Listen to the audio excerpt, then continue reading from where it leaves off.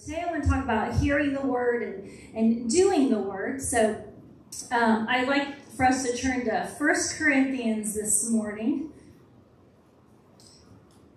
And so happy Father's Day, Pastor Brian. And Pastor Brian is our spiritual father. I know many of us can attest to that are here, that we've been with him, and he's been our spiritual father. And what a wonderful father he has been to so many. He cares for us deeply, prays for us. And so I just want to honor you and just say thank you for all you've sowed into everyone that is here, and your prayers and just giving all the time, and your heart for the people, the heart for God, and being such a visionary and following what God has for Broken Chains Church is tremendous. So, and in honoring that, I want us to honor the word that Pastor Brian brings every time he comes into this pulpit, and every time he shares with us as he ministers or counsels. We want to hear the word that God has that flows through him, that flows from this pulpit, from this house. Things when we go minister to others, we want to hear the word. So today I want to talk about faith comes by hearing, and hearing by what? The word of God. And so remind us, faith comes by hearing. That's hearing with your ears. That's one of the senses, right? One of the 5 senses is hearing. It's something that God gave us. So he's saying, hey, hear what I have to say. And he says, it's for us to please the Father. It says you have to have faith. Because without faith, it's impossible to please the Lord, right? So with faith, we're pleasing the Father. So to get that faith, it says faith comes by what? Hearing, okay? Hearing, and hearing by the word of God. Getting in your word. Getting what it says. Getting the revelation of what God is speaking. That means you got to get in it and hear what God has to say. It means coming to church on Sunday, on Wednesday, when the doors are open. Hearing that word. And hearing it again. Does faith come just once? No, it comes by hearing and hearing and hearing. And we're hearing what God is going to say. That's why we have the Rhema word, the on-time word, the word that God has for us right now in this moment, where it is spoken forth, and everybody's needing to hear something from God, and he speaks to us each on an individual level, and you just have to be receptive of what he has. So he speaks to us corporately, right, as a body of Broken Chains Church, but he also, God is so loving, so caring, he sees us each right where we're at, the situation that we're in at this moment, maybe a hard time, maybe a decision you're having to make, maybe there's just finances, maybe there's a healing, and you're believing God, and you're needing that faith, and he says, hey, faith comes by hearing my word, and I want you to continue to hear it, and I want you to continue to put it in over and over and over and over again. And it doesn't come just that one time and say, I got it, God, thank you very much, I got your word, thank you. But he says it keeps coming by to hearing,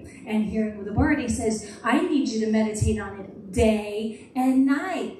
And night and day. I need you in it. I need you to be permeated in it. I need it to flow through you. I want to breathe in and out. I want you, as you put it in, it's what you put in. It's what comes out. We talked in youth group, when you bump someone, we're with the youth, like we bumped them. What comes out of you at that moment? Is it good? Is it godly? Is it edifying? Or is it on the contrary? Okay, so what you're putting in matters, and it needs to be the word of God, and it needs to be faith. And when you put that in, guess what? Your faith is going to arise. It's going to be with what God wants, and you're going to be like, Lord, I have faith for the impossible. I believe there's going to be breakthrough in my situation. I believe you can speak, and I'm going to hear you clearly what you have for me right now. And we pray, Lord, give me ears to hear and a heart of understanding to know what that thing is for my situation right now.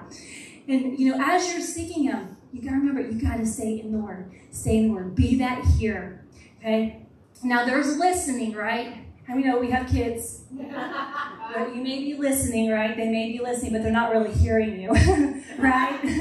And so, so you got to remember, we're supposed to be hearers, right? We're not just there listening, God, not really paying attention to what he wants, right? But we're to truly listen. Tune in that ear to what he is specifically saying for you, because he's talking. He's wanting to reach you. But you have to be available and say, I hear you, Lord. I have a heart that wants to receive what you have. Not that I'm turning off the things of God. So something I wanted to go into here, a little thing I wanted to kind of lay out. So let's read 1 Corinthians. Let me turn there real quick. 1 Corinthians chapter 3, verse 6. And so we're going to talk about the watering. We're doing a lot of gardening in our house at the moment inside, water gardening. So in 1 Corinthians chapter 3, 6 and 7. So I can relate to this, to the whole planting and watering thing right now, because we do hydroponics garden and stuff. So here it says, verse 6, Paul says, I have planted, you guys know this verse, many of you know it, I have planted, Apollos watered, but God gave the increase, okay? And how do you know planting is very important when you're trying to get a harvest or something? Okay, but how many know watering is also a vital part? But both are important, correct? Yes. Both are very important in the process. And so here the word's trying to show that both of them. So when you are hearing the word of God, and this is kind of like an encouragement as we hear the word of God, right? It's being planted, okay? And as pastor's minister up here, he's planting the word in you guys in the service, okay? But then he's coming again, and the next Sunday he's watering it some more, and he's planting some new seeds of revelation, what God gave him. Just the anointing of God's flowing. He's pouring out just revelation of what God's given them, and he's pouring out. Now, sometimes, how do you guys know that when you've been in church a long time, you can hear a story over and over, okay? And sometimes you're hearing it, and you're like, sometimes people of God can maybe turn it off a little bit. We're like, always talking about David and Goliath again, or something like that. But there's revelation when it's being brought forth in the house of God. There's a deep revelation that God is wanting to speak through and get to you, that there's always something new to learn, always something new to glean, that God is wanting to say, hey, pay attention. You don't know everything, right? We don't know all the word. And there's things that want to be ministered to that word. There's an anointing for that time of something that is going on that can reach every person in the church. So he says, I have planted, God, and then one watered, and God gave the increase. So it's the same word, the same gospel they were giving out, right? They were sowing the seeds, they were getting out, they were going to churches and planting and watering over and over again. And one of the points I want to say is how there's repetition. We come to church and we get the word of God and we hear it. But we need to be those that are eager to hear what God is wanting to truly say to us every time we come to the house of God. What, God, are you planting inside of me? What has he put? What deep revelation is he giving? What is he teaching me specifically? How is he helping me turn my situation around so I can give him the glory? How can I show God's faithfulness through my life? God, I want to hear what you have to say, because I want my faith to arise. I don't want to just sit here stoic and be like, I know what's going on, but I want to truly hear what God is saying to me right here, right now. And so, we can hear it, but we need to enjoy the repetition process of hearing it over and over and over. Even the kids downstairs, we give them some stories. They're like, I know that story, I know that story. And you hear them, they're all saying, I know it, I know it. Yes, I am so glad you know it. I'm glad we've been putting it in, and you guys are understanding it. But there's always something more to glean from the Word of God. Amen? Always something new. God's, his revelations, they just go on and on. The rhema word that God would have for you, it permeates and it goes for every person that's in the church house. And so I want us to take on that repetition and take it on with joy and gladness, because as pastors putting in the Word of God and seeking God's face for say a Sunday morning like today, he has something fresh and new for you today. God has something fresh and new for you today. Something that will change your mindsets, because we have the mind of Christ. Something that will shift what you're thinking. Maybe there's something you're not thinking quite right on a circumstance, and you're like, Lord, I'm hearing your word. I want my faith to rise, and I want to walk in understanding, and I want to be victorious in this situation. Maybe it's healing you're believing for. All right, you guys have heard, by his stripes I'm healed. You guys, we hear that repetitiously. We hear it all the time, over and over and over again, right? But God wants us, our faith, to continue to arise and believe in that just 100%, that God is faithful, that he's going to take care of us no matter what. And he wants to stir that faith up so that when we leave this church house, we're able to believe and have the faith as we step out those doors and meet a world in need and walk with compassion and love and grace and mercy. We just talked Wednesday about the Zoe life, how goodness and mercy follow us all the days of our life. Amen? And so, no matter what's going on, allow the word to come in and permeate you, to be a part of who you are. And not only the church. How many of you guys know in the church house right now, when you're in the presence of God, we've had praise and worship, we've had an awesome time. It's easy to believe the word, right? If I was saying, by his stripes I'm healed, you're ready to believe it. But when we step out the doors, we need to be a people who believe the same thing when we go out those doors, and we're speaking it also. Now, can we think about the scriptures all day long and believe it? But how many of you know it's when you speak the word is when things truly happen, because it's what's in your spirit man that is coming out. When you speak out, you're hearing it, all right? And that also allows your faith to rise in that situation of what you're going through. So we can't just go out there thinking the word and just with our mouth shut. We've got to speak the word also. How many of you guys know that? It's not just, I have the word in me and it's all just in me, but you have to let it out, okay? You know how David, he let it out when he spoke to Goliath, all right? He spoke what was going to happen and what God was going to do. We can't keep our mouths shut, amen?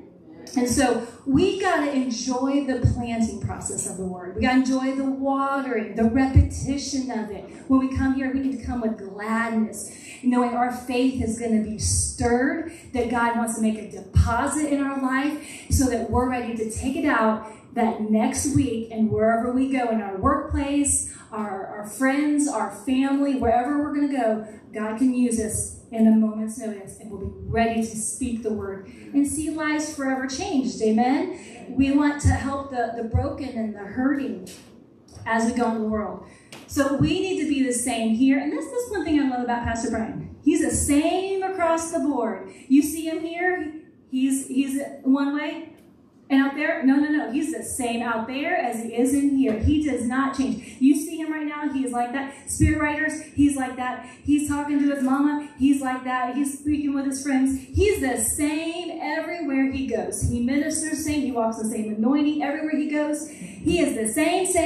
I'm telling you, that has challenged me from the day I met him.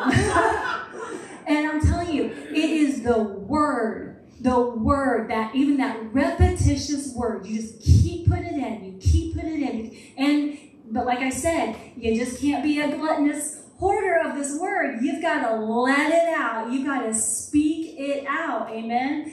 And so, what verse am I going to go to? Let me see. Let's go to Mark 11:23. You guys know this. This is what Pastor, he says this a lot. So we're just going to turn there. Mark 11:23. I'm telling you, if you get the word and you start speaking your life, not just keeping it in, but truly speaking over every circumstance by faith, your life is going to be transformed. It's time that we start speaking it everywhere that we go unashamedly, just declaring who our God is. So my favorite verse is Mark 11:22. It says, have faith in God, because everything you go through, you have to have faith in God. And it reminds me that God is faithful. And so have faith in God. So easy to remember. Just 4 little words. Have faith in God. And it'll help you. And you realize who your God truly is. And we sing Waymaker. He is the way. He's the way, the truth, the life. He is just so good. So, but the next verse says, for verily I say unto you that whosoever, and you can put your name as that whosoever, shall say to your mountain, be thou removed. So you can say, I am saying to my mountain, be removed. And I could cast it into the sea. I shall not doubt in my heart, but I'm going to have faith, okay? So your faith is encouraged by you hearing the word. So it says, don't doubt in your heart, but believe those things which you say All right, what you're speaking, what's coming off your mouth, what's coming out of your lips, what's coming out of your heart, out of your spirit, what's coming out of your mouth, what's coming out of your spirit, man? Is it the Spirit of God? Have you putting the word in? Have you been letting your faith arise? Have you walking in the joy of the Lord, the goodness of God, knowing that you're victorious, knowing that you're a blood-bought saint, that Jesus is your Savior? Have you been walking in those things? But it goes on to say that he shall have whatsoever he saith. Not whatever he may be thinking about or dwelling on. It's what you say. And that may be one of the hardest things some people can do is your mouth has to be saying what you believe. So are you one way in the church declaring God and praising God, he is good, and then we get out there and we're shy or we're timid. The word says timid. Are you timid? Are you rearing back and not declaring who your God is, the goodness of God? Or, if you're declaring healing in here, let's declare it out there. Oh, I'm healed in Jesus' name. Or I'm victorious in Jesus' name. Everywhere I go, I'm walking in victory in Jesus' name. My steps are ordered by the Lord. And not let fear come in, but let faith arise. We don't have that spirit of fear, but power and love and sound mind. How many the peace of God, having a sound mind, is an amazing thing to have that the world cannot obtain, but only through Jesus Christ. And so having those things in our arsenal, God is so good. He's full of peace. He allows me to be led by the peace of God in my decisions and where he's taking me. And he loves me so much. He's already paved the way for healing. He's made the way. I'm healed. I'm declaring it, and I can walk in it. He will give you, the word says about giving you a supply of the Spirit. Whatever you need from the Lord, you by faith say, Lord, I need from you right now, Holy Spirit, a supply of faith for whatever you're going through. God, as you believe, receive it and praise God for it. He will give you what you need for whatever you're going through. He is good. He loves his people. He loves you. But it says it's when you say to your mountain, okay? It says that you shall have whatever you say, whatever you are speaking. So we have to open our mouths as believers. It's vital that we're speaking these things out. When you're talking amongst your friends, that it's edifying the Lord, that it's of God, and that we're giving the word out to people, that we're throwing those nuggets to them, and they're hearing it, and it's stirring them, and it's showing that God's doing something. But we just don't ever want to come to the house of God and let pride come in and say, no, kind of shut off. I've already heard that word. I've heard the story. Pastor's just repeating the story again, and I guess we'll just hear it again. No, God says faith comes by hearing the word of God. And that, you guys said, it's not a one-time thing, right? That means repetition, hearing it over and over and over. Because some of you guys know, we need to hear it daily. God didn't say meditate on the word day and night just because he wants us to learn it. He said it's what's going to transform you. It's going to give you that mind of Christ. So maybe at a time your faith may be lacking, you get in that word and your faith man starts stirring up, and the lies of the enemy, you don't believe them, or fear starts coming in. You knock that stuff off and you let that faith stir up, and you declare who you are as a child of God. So I am an overcomer through Christ Jesus. I am the head and not the tail. I'm above and not beneath. God cares for me, and he has great plans for me, great purpose for my life. I am a part of the body of Christ. I'm one of the members of Christ, and the church needs me, and I'm going to be there, and I'm going to serve, and I'm going to love the Lord and be passionate for the things of God. And so he wants us to come in and want and desire him. We talk about come back to your first love. Man, when you're first in love and God's there, and you say, I love you. You want to do anything for the Lord, and your heart's just stirring, and man, what can I do? And you want to get in his word, and we need to stir up that love in us so that we're ready for where God is taking us, stirring us up for getting that planting process, getting that watering process. So when we come to those doors, God, what do you have for me? What is it today that you want to teach me? What do you want to show me? But like I said, we don't want to be people that just say, I've learned it all, right? I've got it all figured out. I went to church 20, 30 years. I know it, Pastor. I know it. I know it. No, we need to be people that say, Pastor, I'm here. I'm ready to listen. I'm ready to hear it. What do you got for me? What does God want to speak to you today that can teach me, show me what I'm going through this week? How can it help me? How can it prepare me? How can it equip me as a saint to get out there and reveal your word to someone out there? Something new, something fresh. Maybe there's things, God's gonna download things in Pastor Brian that we may have never read in the Word that will blow our minds. And God's saying, today's your day. I want to show you today. Get ready, get ready, get ready. I'm going to give you a word. I'm going to give you a nugget. Are you ready? And we have to have a heart of humility to receive it.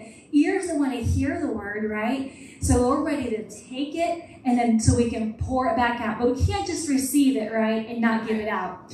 We want to be people who are, okay, I'm hungry, God, today. I want your word. I desire it. I want the Holy Spirit to move on my life today. And Lord, help me glean something. And then immediately out there, how apply to your circumstance in your life. Yes, God wants breakthrough. He wants transformation. He wants to change us from the inside out. But also, when I get out there, who can I minister? Who can I impact? Who's the broken? Who's the hurting that I can touch this week, the next few days? He's equipping us, equipping the saints for the work of the ministry, man. And it's not just in here. It is in here, though, but it's out there, too, wherever you go, speaking the word. And, we can keep aiming. I was thinking the kiddos, they won the BB contest. Several of them got placed in that.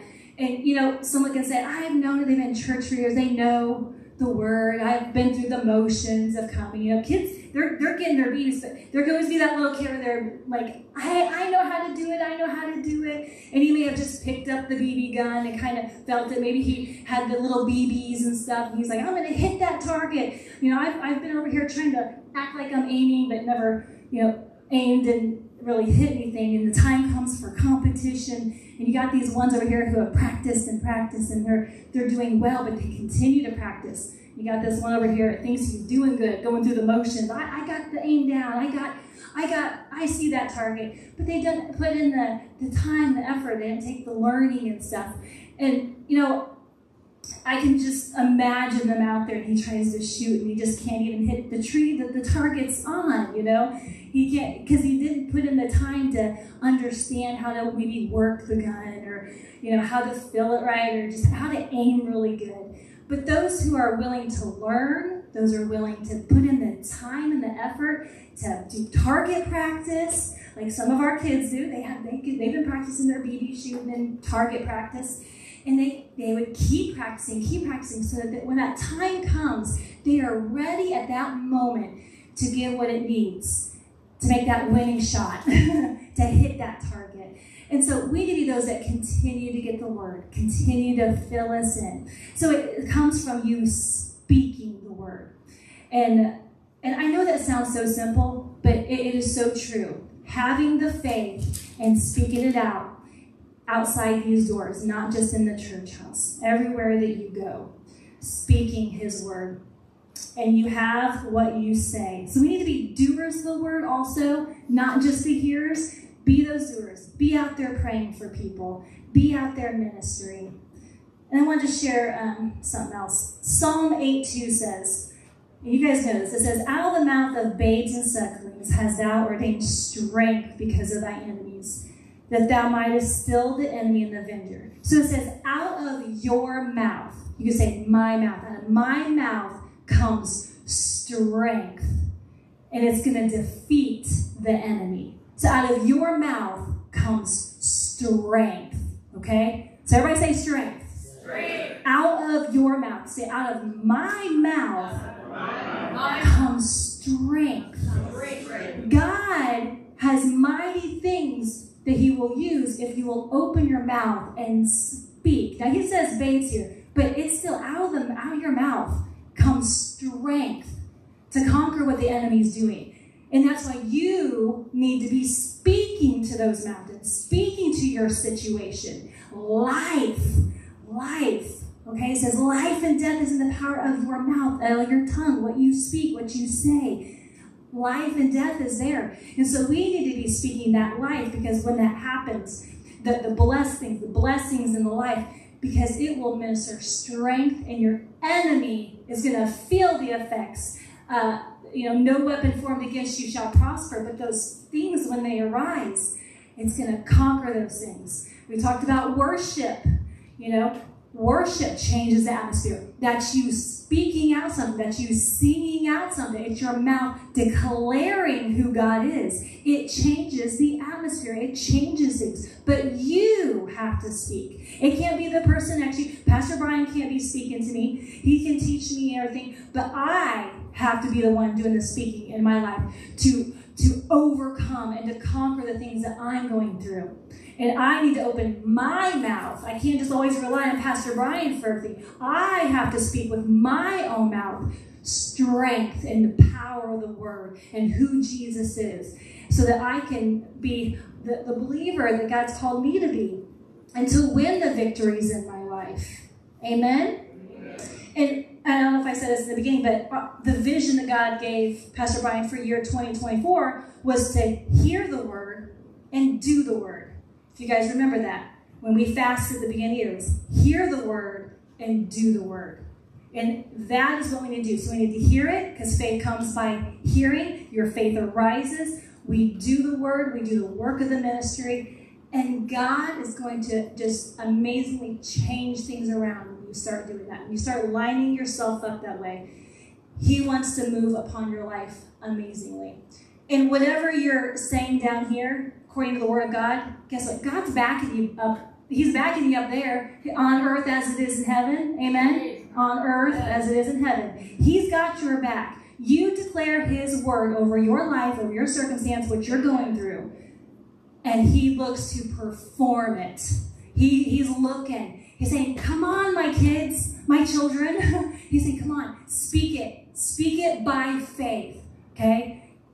By faith, and He wants to do that thing that you're declaring by faith and speaking over your circumstance, so you have complete victory in Him. And when you do get that victory, you give God the glory, because people see what God's been doing in your life, and people will be drawn in. And how do you think people are going to get in the church house? When you start declaring who God is, and they see it in your life, and they're like, hey, I want to come to church with you. I want to meet this living God that you're declaring and you're saying and you're speaking about all the time. I want to be a part of that. I want to hear, who is this God? I want to know Him. They're going to be drawn in by that goodness that you're shining through in your life. Because we're written epistles. We're the book. We're being read by all men. Okay? So what are they reading in our life? Let's let it be what God is declaring in our life. Let's let our words be pleasing to the Father in all that we do. Amen. And, we want to have the abundant life. Pastor had shared Wednesday about John 10:10, that the thief comes to steal, to kill, and destroy. We know that. Steal, kill, and destroy. That's his tactics. They've never changed. Whatever that may cover, it's still the same thing. But Jesus came that we may have life, and life more abundant. Okay? And He was saying about, that's the Zoe life. That God wants that goodness and that mercy to follow us all the days of our life, to live that Zoe full life in God. That He has great plans for each of us. And if we believe that, then we're going to share it with others. That God has an amazing purpose for those that are hurting and broken out there. That He can transform their situation around, no matter how dark or bleak their situation may be. We can give them hope through Jesus Christ. That they can be transformed and renewed by the Word of God.